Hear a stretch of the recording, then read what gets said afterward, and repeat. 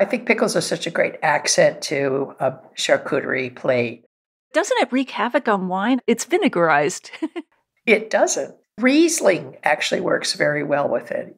Right. Lots of acidity. Yeah, all the acidity. I mean, I think if you looked at what goes well with very acidy food, you would find there are some really good wines that will stand up to it. I would think Sauvignon Blanc, too, because it's got that green herbal and then the acid as well. That makes sense. Don't be afraid to try it.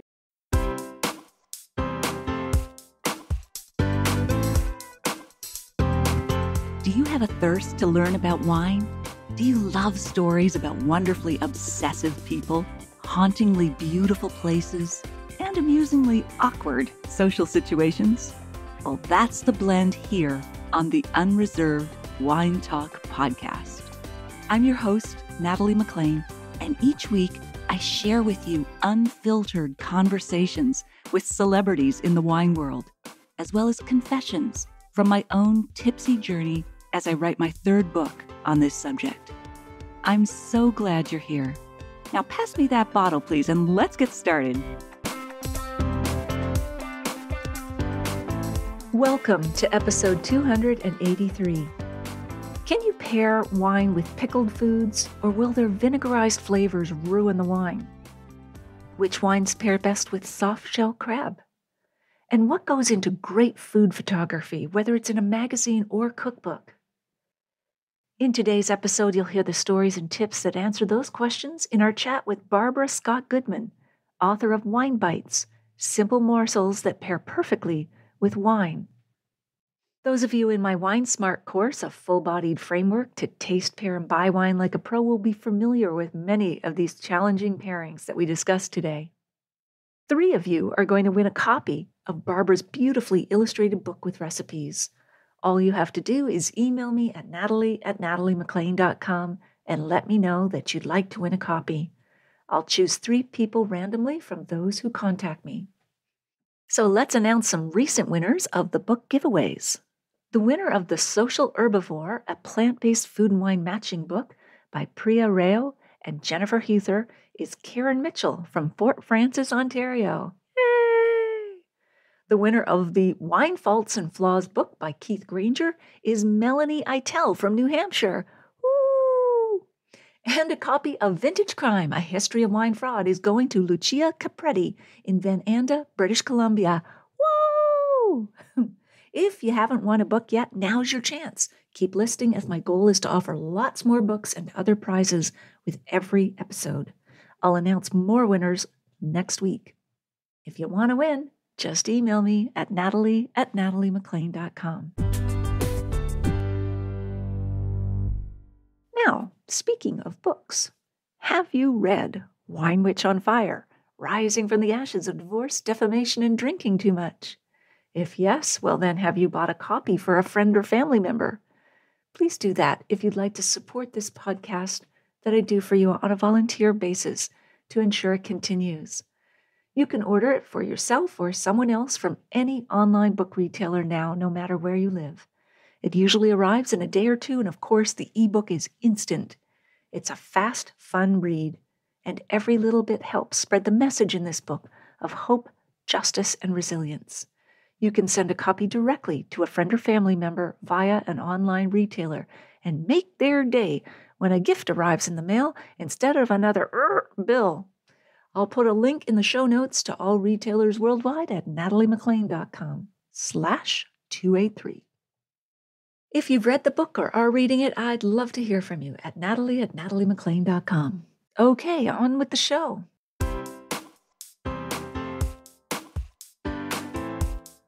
Barbara Scott-Goodman is a cookbook author, food writer, and content creator, and an art director and designer of cookbooks, lifestyle books, food publications, videos, and websites.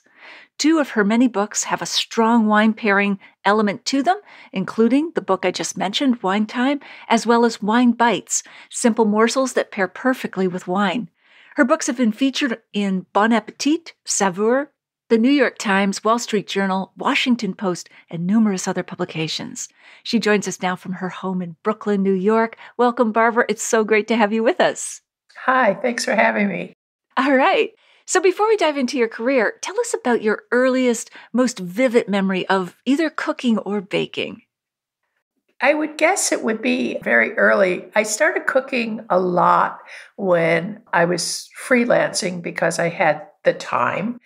And I would also spend summers at the beach in Long Island in Montauk, New York. And I really enjoyed cooking there because, I loved cooking seafood and I loved summer food. And I really got into creating recipes. I was just kind of passionate about cooking for seasonal cooking. And I really enjoyed the summer. And I thought, I lived in a town where you could get fresh fish and lobster and clams and everything. And I started experimenting a lot because why not, So that was kind of what I was doing. And at the same time, I was designing books. I came to cookbooks as a designer. So I knew about publishing and I knew about creating cookbooks. And I realized that if I wanted to actually ever produce my own cookbook, I would have to write down all my recipes. Yes. Did you have a favorite one from the seafood category? Yeah, I have a very favorite recipe, and it's soft shell crabs. And, it's a very short season. And when they're around, I cook them a lot. I also did a lot of lobster dishes and a lot of fresh seafood, fish fillets. And is there a secret ingredient that makes those soft crabs so good? yes, it's a secret. No. Yeah, you really need to soak the crabs in buttermilk and buttermilk in an egg and give them a good soak for about an hour. And it breaks down the shell a little bit. And also the flour and the cornmeal adhere to it better. And they're really good. They cook very fast. And what wine would you pair with those? Oh, I would go with a nice white. I would go with a nice chilled Pinot Grigio, or if I were feeling extravagant, a white Burgundy, which I love, or Chardonnay or something. Yeah. Oh, terrific. Yeah. So those are kind of my favorite types of recipes. Awesome. And so do you lean more toward cooking than baking? Because I've heard it described as you have to have two different personalities to be like, they even talk about being a bit obsessive when it comes to baking. Do you lean one way or the other? That's interesting. Yeah, I'm more of a cook than a baker, although I did do a cake book a couple years ago, and I did it with the illustrator Myra Kalman. And it was just 16 recipes of cakes. And my baking chops got a lot better, but I had an outside baker test all the recipes because I don't feel totally confident about baking.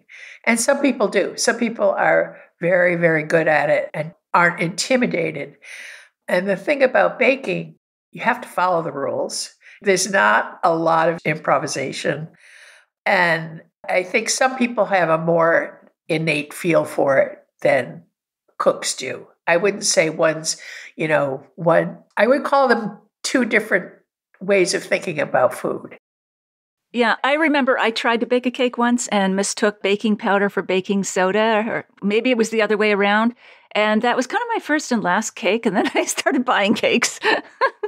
Yeah. Oh, there's always room for disaster.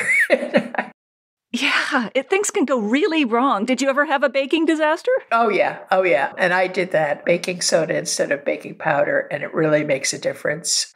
You have to pay attention. You can't put it on the stove and walk away like you can with soup, or, you have to really be minding the store. And some people are really, really good at that. And I would say it doesn't come to me naturally. So I admire bakers and pastry chefs, and I just kind of, wow. It's a precise art, yes. Yeah, it's a precise art. So do you have a most memorable wine moment? It was quite a few years ago. We were traveling in Italy with our kids, and they were young, and, traveling with kids is a challenge. And we were in Venice, and we were just tired. We had been to museums. We were just didn't know where to eat or what to do. And we ended up going into a funny little restaurant, which was run by women. And they brought out the most extraordinary plate of linguine and clam sauce. And one of my daughters started to speak to them in Italian because she was taking it in school, and we were royalty then. And they brought this most wonderful, I think it was Suave. It was something. A zesty white? Yeah, with a linguine and clam sauce. I'm like, I think this is the best glass of wine I've ever had. Oh, that sounds right out of a book from MFK Fisher. It's like, it was the situation, the emotions. It was a situation, and I still remember it very clearly, and it was really the most delicious linguine and clam sauce ever. That's fabulous. Yeah, and the wine was great, too. I'll bet. Oh, what a great pairing, too. So when was the moment you realized you wanted to be a writer? Now, I know you came into it as a designer, but what about the writing aspect? When did you know you wanted to do that? Well, I wanted to do my own book, and I knew that to do my own book, I'd have to do all the parts, because I also had a very clear idea of how I wanted my book to look. So I think it was from being around a lot of other food writers and cooks and book producers. I learned a lot from other people. It was really my book education. And I thought, I think I could do this. And I think it was from working on so many other people's books that I sort of absorbed what they were doing. And I wanted my cookbooks to be very clear. I thought that, sometimes cookbooks they kind of went off what the end product was supposed to be. And there were a lot of books that I said, I don't understand how we're going to get there in the instructions. And I wanted it to be like when somebody asks you for directions and you give them clues. You go, the gas station is going to be on the left, and then you'll know that you're in the right place. And I always liked those kinds of books and wanted to emulate that, where I don't know if this is making sense, but I wanted a cookbook that would be a guide. And I think one of the best writers at the time was Julia Child. Right. And she didn't even have photos. She didn't have photos. And you would read her recipes, and to this day go, oh yeah, that makes sense. That makes sense. And there's some cookbooks, I'm going to go out on a limb and say chef cookbooks, that they assume that you know how to do all of this. You know how to do everything, that you know what every step is going to be. And I prefer to write as a guide. It's sort of like, I'll show you how to do this. And I kind of think about if the reader's going to ask questions. That's why the baking book was very hard to do, because I was like, this doesn't come to me so easily. So I try to be a good guide. Oh, that's excellent. And we'll dive deeper into what makes a good cookbook in a minute. But is there anything that stands out for you as kind of the worst moment of your career so far for writing or design? And we'll end with a happy story, but is there anything that comes to mind? I've been lucky that I've most always worked with really good people, and had put good teams together and worked for publishers who have a good team. It's not always the case. And I would say more getting into art direction and the way a book should look, you can clash with a lot of people who have very different ideas of the way things should look. And I did a book.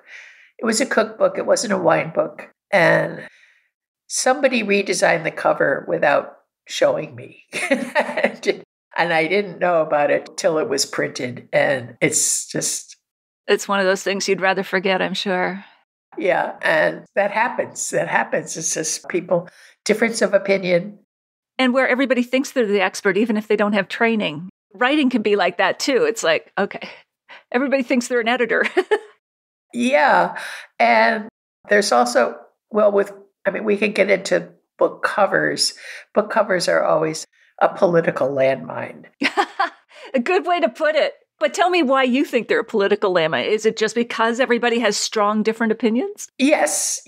And you can think that you know what a good book cover is, and you'll get a million different ideas about what a good book cover is.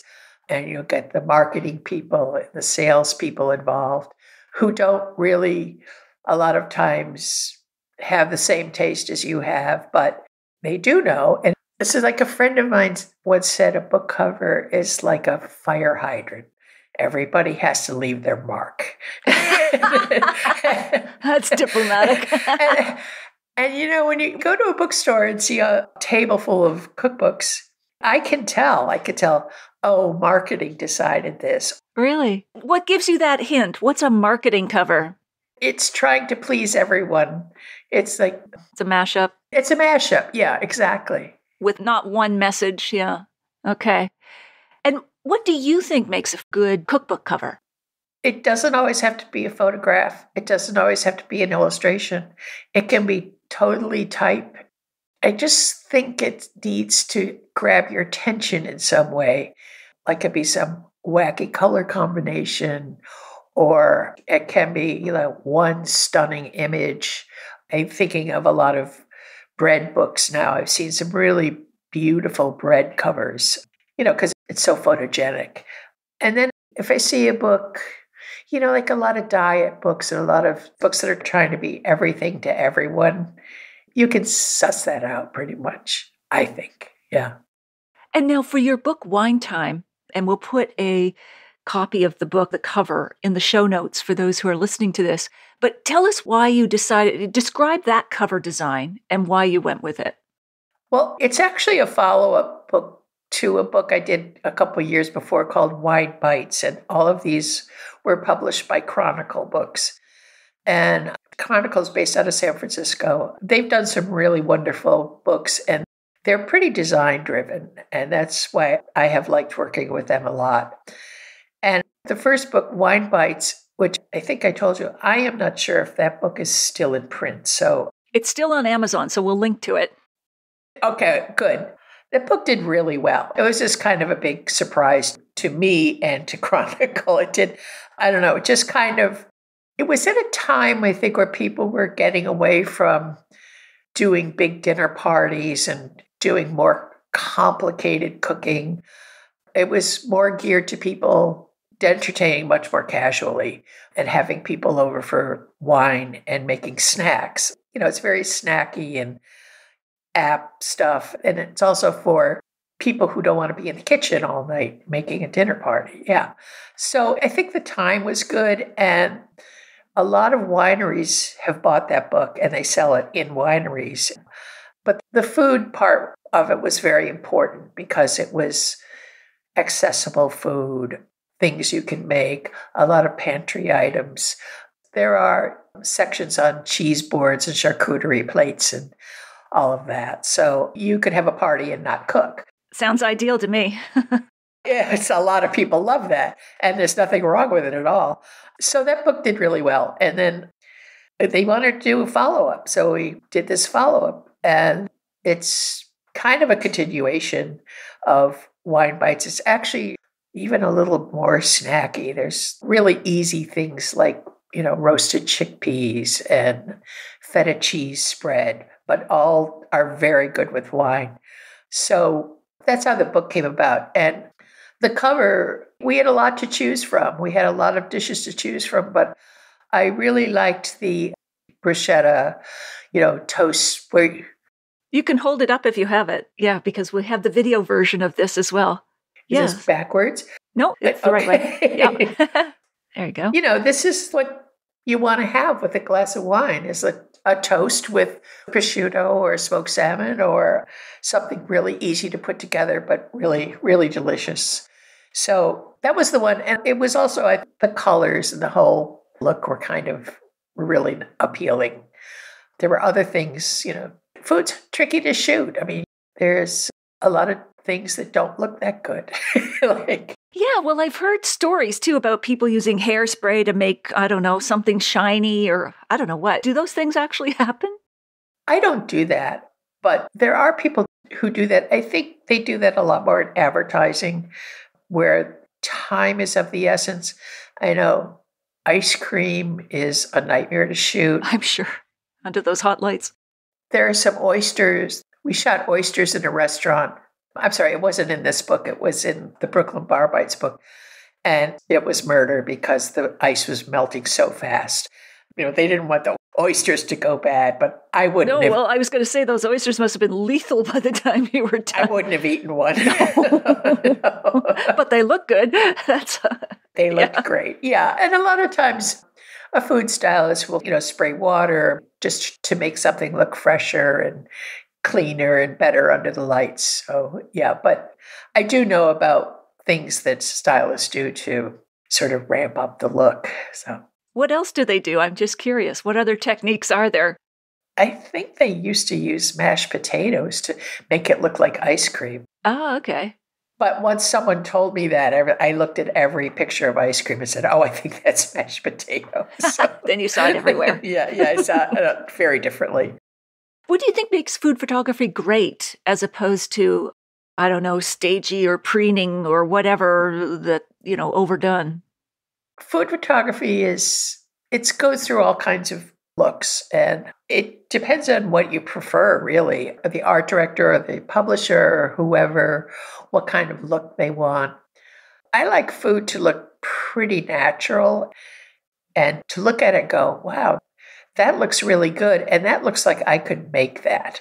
So fairly natural is what I would say I'm always going for.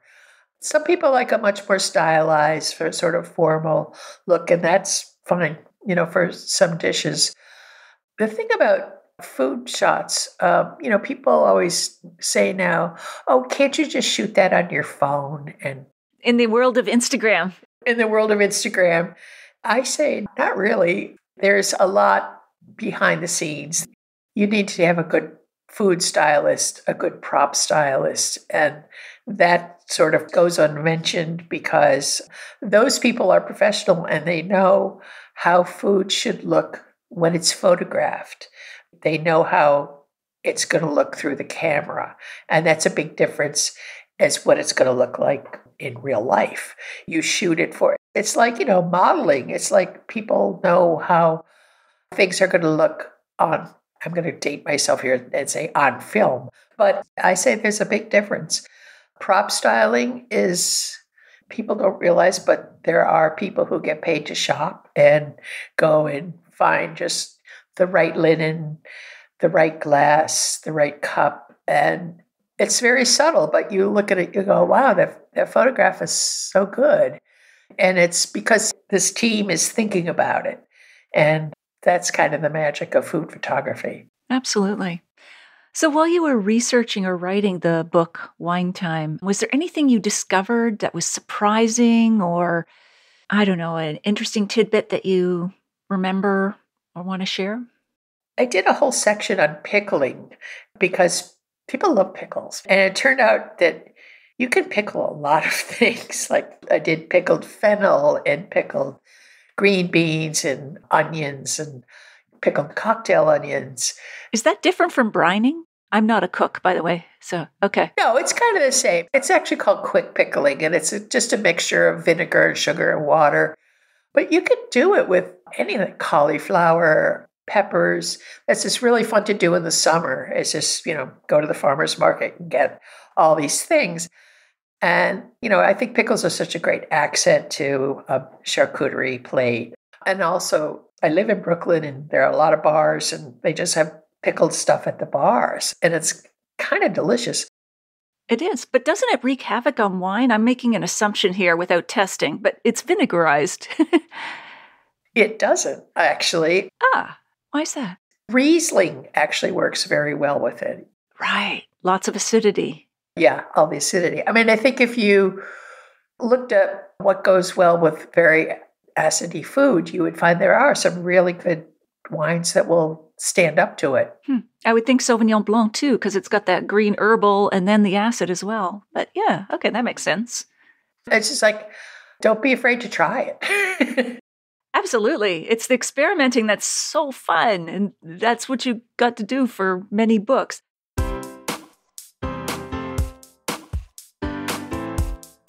Well, there you have it. I hope you enjoyed our chat with Barbara. Here are my takeaways. Number 1, can you pair pickled foods with wine?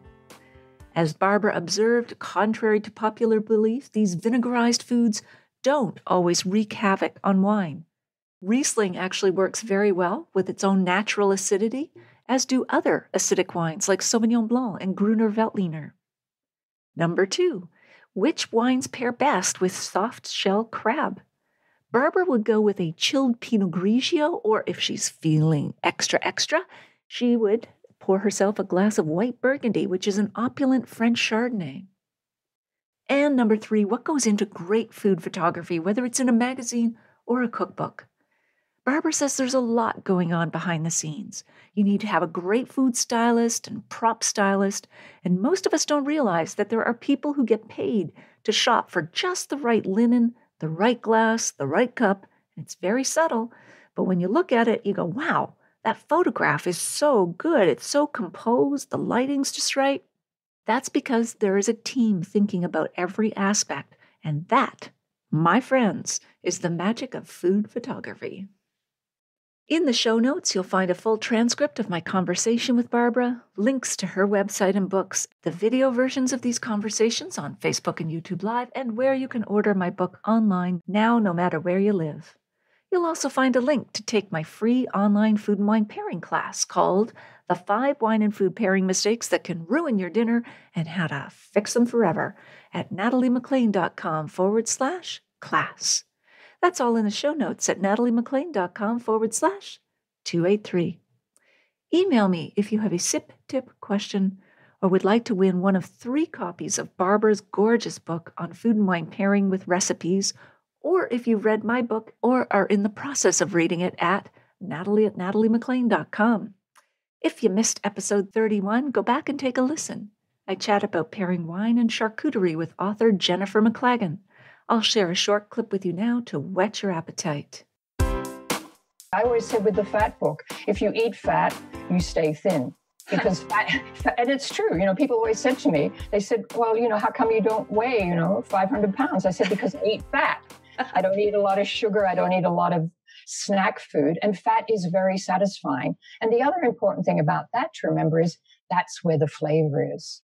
A lot of flavors are only carried through fat. You can't get the flavor out of a lot of food without fat. And that's why if you eat fat-free food, it's really not satisfying at all. And you eat twice as much. Right. Sounds like the alcohol in wine. It's the carrier of flavor. Yeah, exactly. People try to make de-alcoholized wines and it's like, ugh. Well, exactly. There is no, and it's not that thing. I mean, you don't probably want a super high alcoholic wine, but alcohol, fat, they carry the flavor. They add to the whole deliciousness of the product.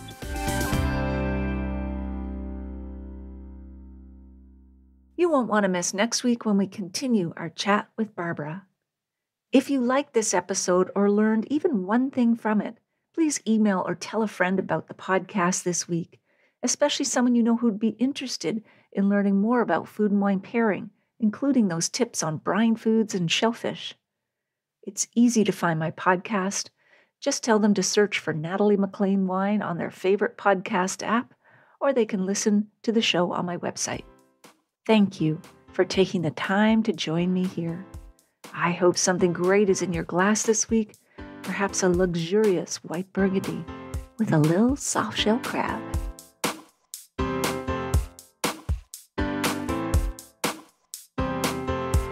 You don't want to miss one juicy episode of this podcast, especially the secret, full-bodied bonus episodes that I don't announce on social media.